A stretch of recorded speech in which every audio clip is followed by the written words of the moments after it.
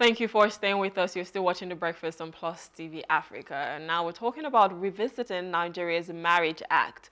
The Court of Appeal ruled in Maimuna Mohammed ORS versus Nike Mohammed and ORS that a marriage conducted under the Marriage Act by a Muslim does not prevent them from marrying multiple wives under Islamic law, contradicting the common belief that the Act guarantees monogamous marriage and inheritance rights. The ruling has major implications, especially for women who married under the Act expecting monogamy and exclusive inheritance rights, as the decision allows Muslim men to marry up to 4 wives and distribute their estates under Islamic law, even if the marriage was conducted under the Act. The court's decision raises critical questions about whether statutory marriages under the Act apply to Muslims, the relationship between religious freedom and marriage law, and the broader implications of allowing Muslims to bypass the legal incidence of the Act. The decision underscores the need to revisit Nigeria's Marriage Act, particularly in how it applies to marriages involving Muslims, to ensure clarity and fairness in the legal framework governing marriages and inheritance, and to protect the rights of all individuals entering into statutory marriages. Now, joining us to unravel all of this and make sense of it is Elvis Asia. He's a legal advisor. Good morning, sir. Thank you for joining us. Good morning. Thank you for having me on the program. All right. So a court recently ruled, I think that was sometime in August, about Maimuna and Nike Mohammed. I just want you to give us a little brief overview of what happened and what the ruling was.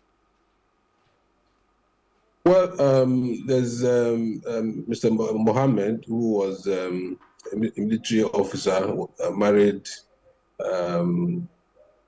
an evangelist, in fact, Christian, under the Act, and unfortunately died. But before he died, subsequently married 3 other wives under Islamic law.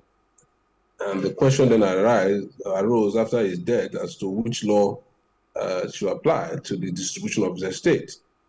While the Christian wife went to the High Court for the purpose of determining that, because she believes that is being a statutory marriage, that's the appropriate thing to do.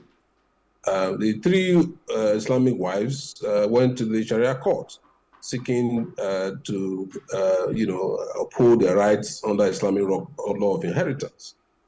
And the Sharia court, initially heard that they were right to do so because the administration of estate law of Kwara State excludes, the application of the estate law of Kwara State excludes somebody who died, somebody whose estate is subject to Islamic law. The matter went to the Sharia Court of Appeal. Sharia Court of Appeal decided that it was the High Court that was the proper court for the resolution of the dispute, in view of the fact that Mr. Mohammed was originally married under the Act, and that he ought to have, dissolved that marriage first before under the Act before going to marry under the Court of Appeal. And the Court of Appeal made a distinction between customary law and Islamic law, and in effect held that a Muslim, whether or not married under the Act, cannot be prevented from conducting subsequent marriages up to the 4 that is permissible under Islamic law, and therefore, that Islamic law was applicable to the distribution of the estates. That was a decision of the Court of Appeal, which raises a very fundamental question, like you have, properly summarized, with respect to the place of the Marriage Act, whether the Marriage Act itself applies to everybody, irrespective of religion or culture. But it is hoped that this decision will go on appeal because, like you rightly mentioned, it creates a lot of confusion for people who have conducted their marriages under the Marriage Act, thinking that they were going to get a monogamous marriage, thinking that the administration of the estate laws of the various states would govern their estates.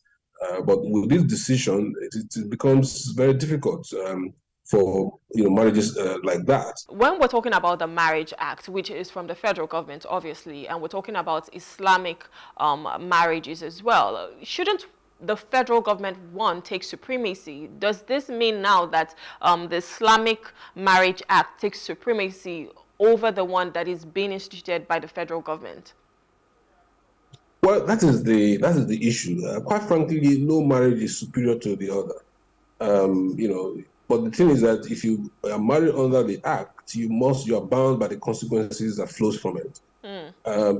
You cannot. Nobody forces anybody, including Muslim, Christian, or traditionalists from my community, who wishes to marry whatever, however they want to marry. Nobody can force you to marry under the Act.